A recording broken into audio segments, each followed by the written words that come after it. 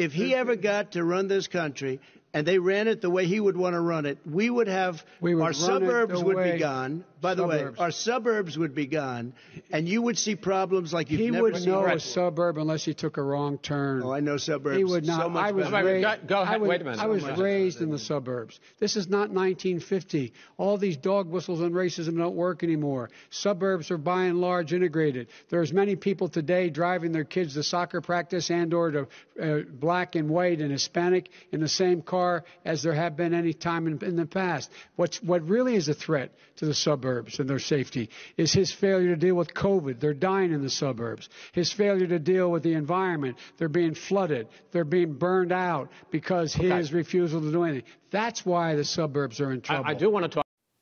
My little guest stars finally settled down over here. I can't believe I just watched that clip. Like, I genuinely cannot believe what came out of the President of the United States' mouth. He dog whistled. Biden is Cat's knocking things down. Biden is absolutely correct when he stated that dog whistles do not work, that this is not the 1950s anymore. No matter how much Donald Trump wants to drive us back to the 1950s, no matter how much he thinks white suburban women are afraid of the boogeyman, and by boogeyman I mean black men, we're not.